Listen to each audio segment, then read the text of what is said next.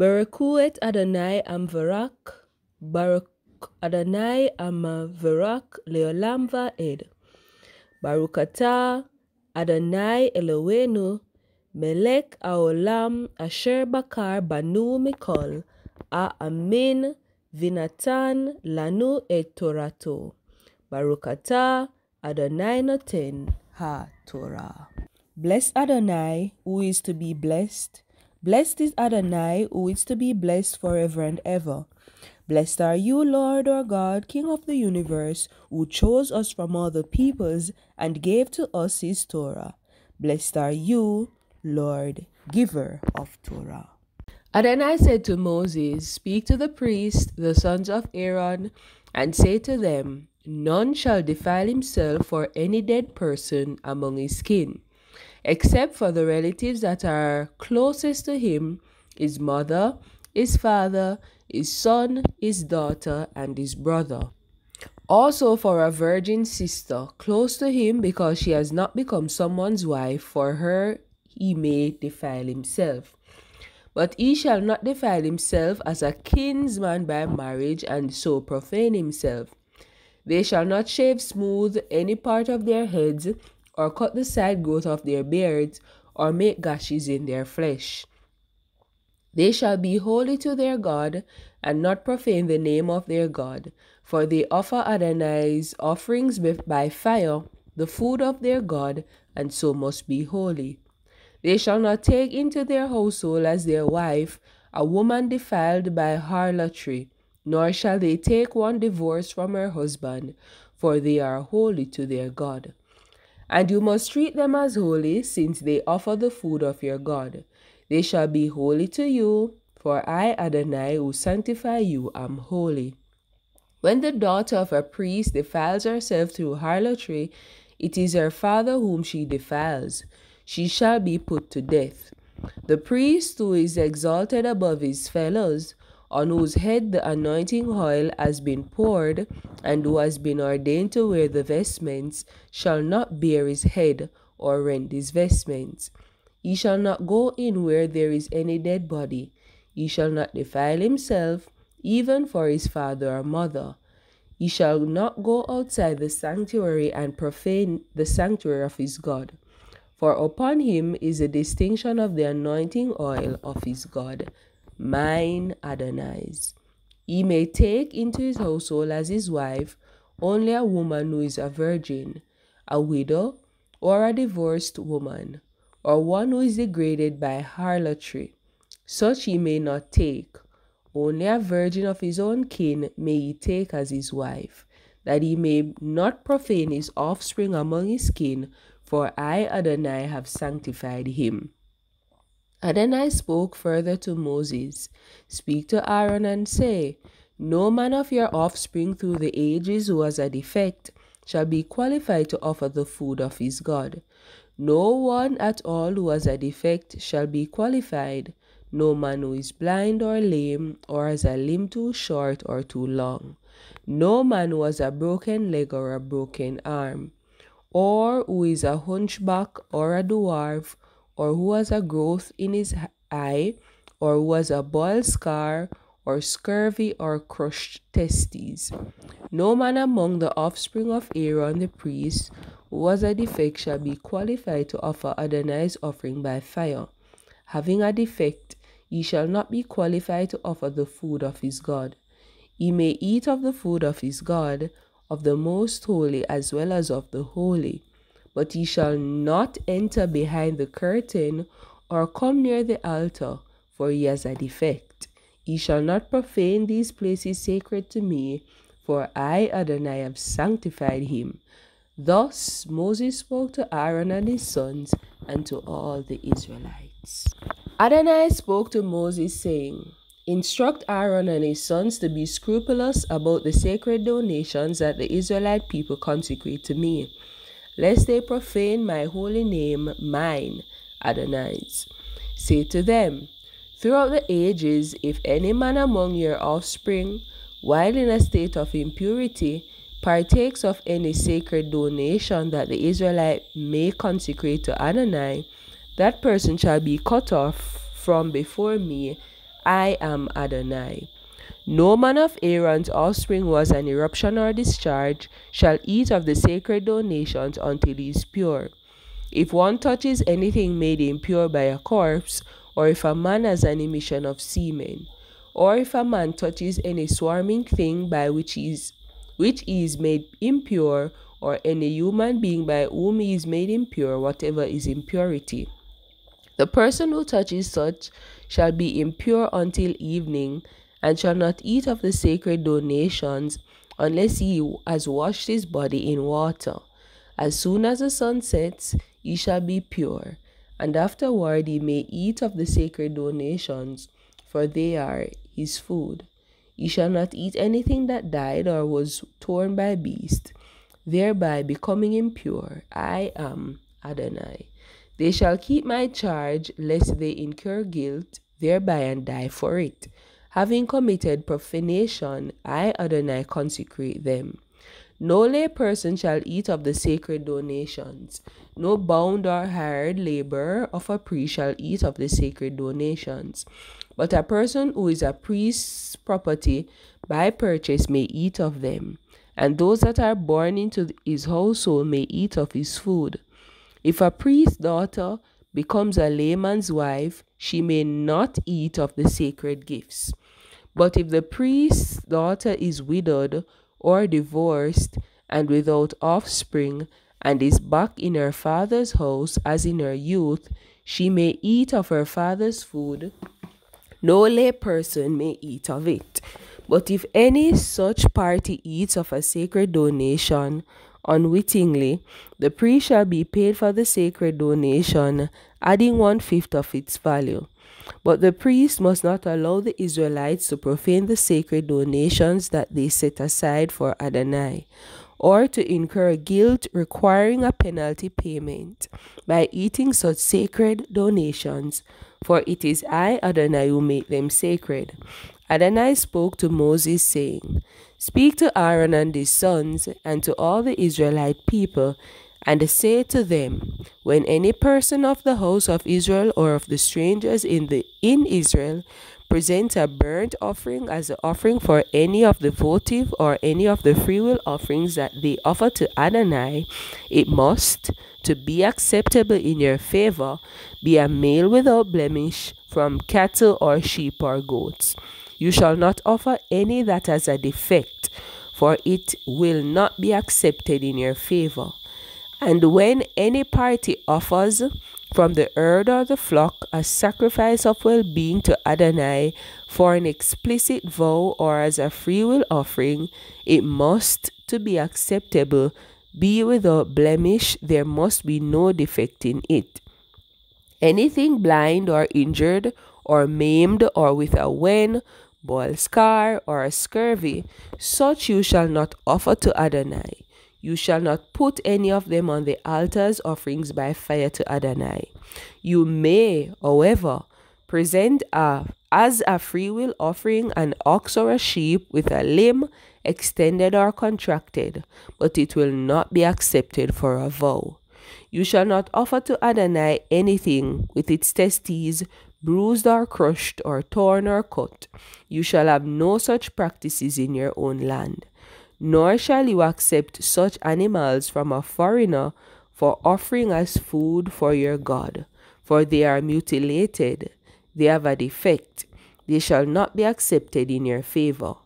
Adonai spoke to Moses, saying, When an ox or a sheep or a goat is born, it shall stay 7 days with its mother, and from the 8th day on it shall be acceptable as an offering by fire to Adonai.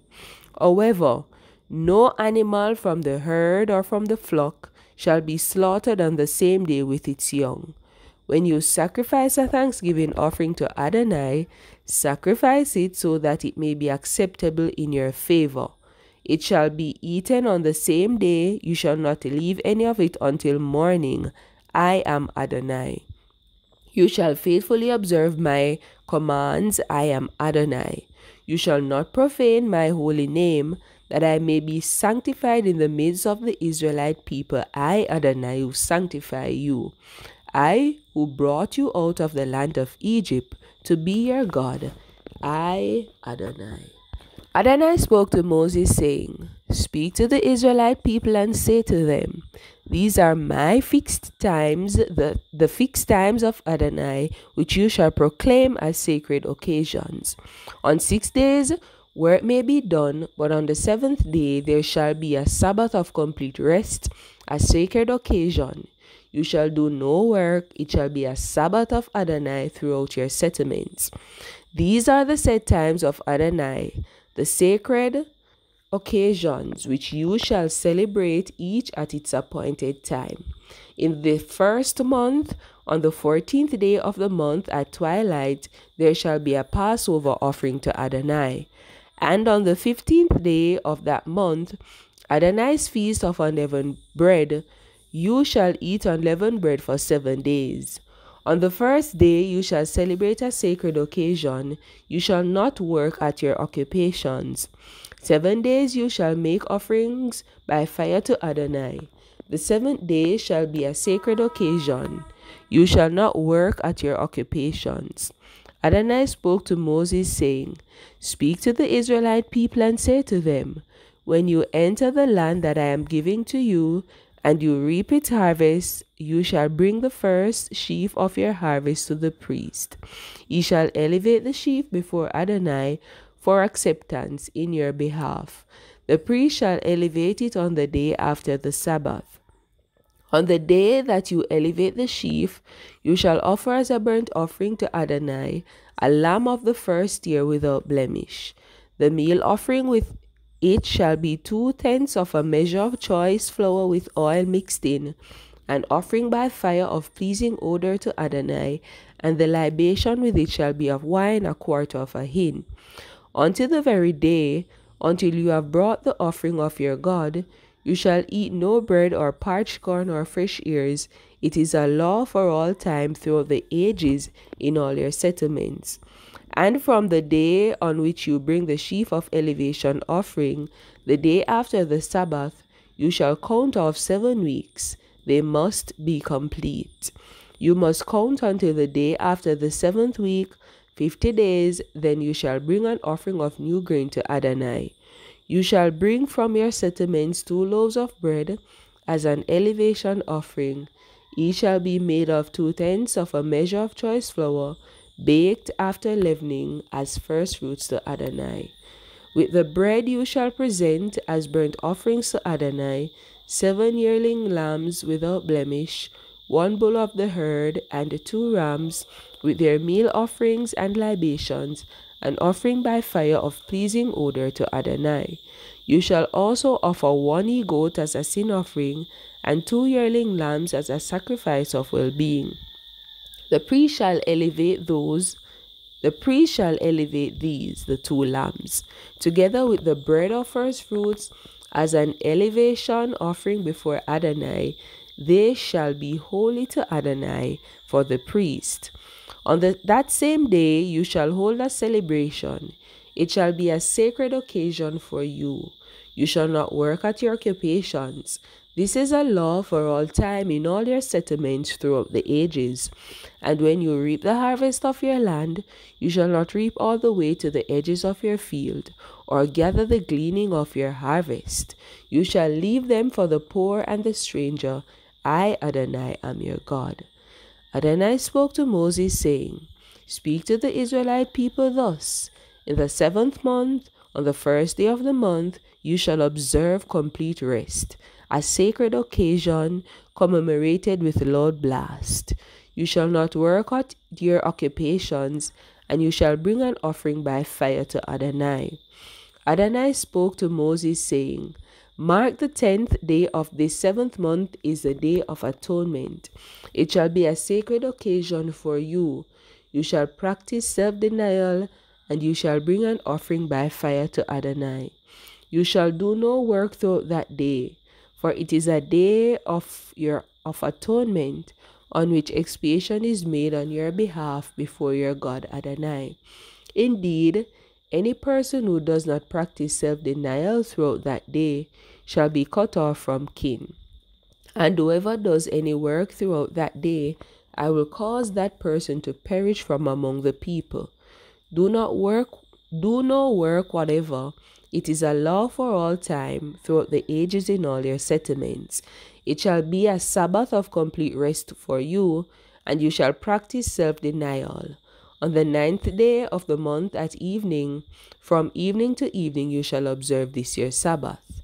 Adonai spoke to Moses, saying, Say to the Israelite people, on the 15th day of the 7th month, there shall be the feast of booths to Adonai to last 7 days. The first day shall be a sacred occasion. You shall not work at your occupations. 7 days you shall bring offerings by fire to Adonai. On the 8th day you shall observe a sacred occasion and bring an offering by fire to Adonai. It is a solemn gathering. You shall not work at your occupations.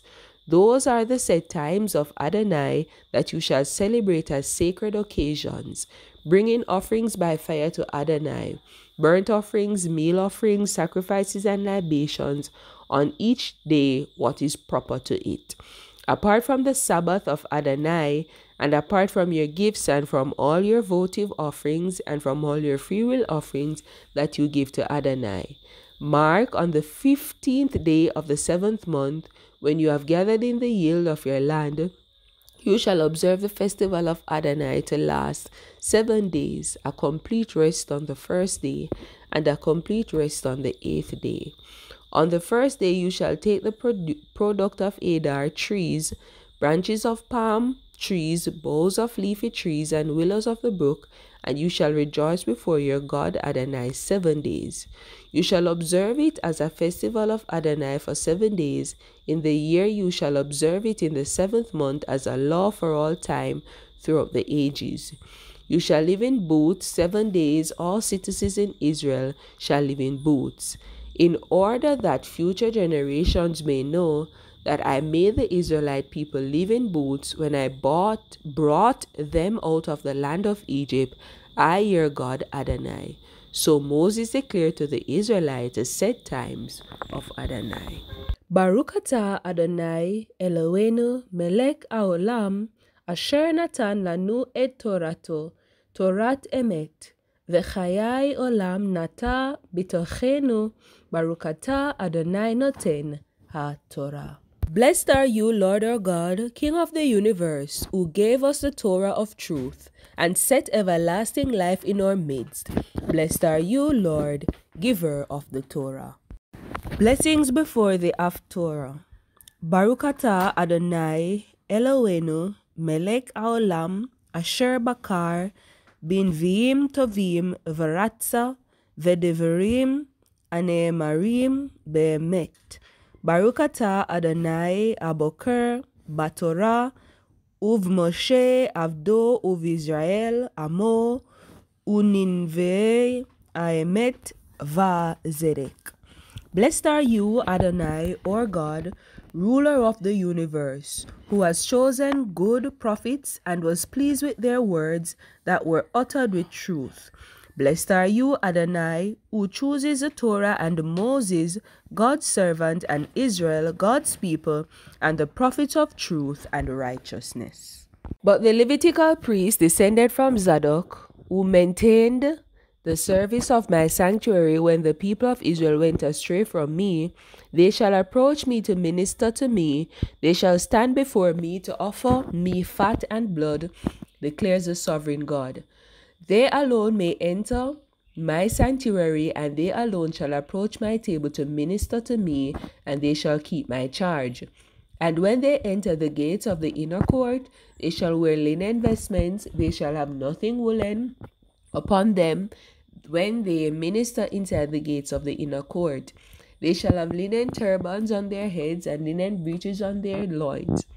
They shall not gird themselves with anything that causes sweat. When they go out to the outer court where the people are, they shall remove the vestments in which they minister and shall deposit them in the sacred chambers. They shall put on other garments, lest they make the people consecrated by contact with their vestments.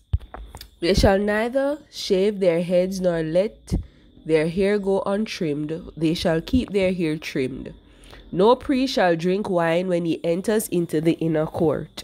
They shall not marry widows or divorced women of the stock of the house of Israel, but only virgins. Or they may marry widows who are widow of priests.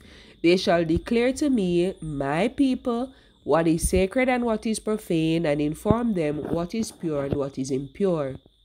In lawsuit too, it is they who shall act as judges. They shall decide them in accordance with my rules. They shall preserve my teachings and my laws regarding all my fixed occasions, and they shall maintain the sanctity of my Sabbaths. A priest shall not defile himself by entering a house where there is a dead person. He shall defile himself only for father or mother, son or daughter, brother or unmarried sister. After he has become pure, 7 days shall be counted off for him. And on the day that he re-enters the inner court of the sanctuary to minister in the sanctuary, he shall present his purgation offering, declares the sovereign God. This shall be their portion, for I am their portion, and no holding shall be given them in Israel, for I am their holding. The grain offerings, purgation offerings, and reparation offerings shall be consumed by them. Everything prescribed in Israel shall be theirs. All the choice first fruits of every kind and the gifts of every kind of all your contributions shall go to the priest. You shall further give the first of the yield of your baking to the priest, that a blessing may rest upon your home. Priest shall not eat anything with a bird or animal that died or was torn by beasts. Baruch atah Adonai Eloheinu melech haolam, zer kol haolamim zadik, vekol adoret ahel eman, haomer v'oseh am daber chayim, shekol devarav emet v'tzedek. Ne'eman atah Adonai Eloheinu, v'ne'emanim devarecha, ודבר אחד מדבריך אחור לא ישב רחם כי אל מלך נאמן ורחמם אתה ברוך אתה אדוני האל הנאמן בכל דבריו. Blessed are you, Adonai, our God, ruler of the universe, rock of all eternities, righteous in all generations, the faithful God who says and does, who speaks and fulfills, all of whose words are true. Faithful are you, Lord our God, and faithful are your words. Not one of your words turns back unfulfilled, for you, O God, are a faithful and compassionate King. Blessed are you, Lord, the God who is faithful in all his words.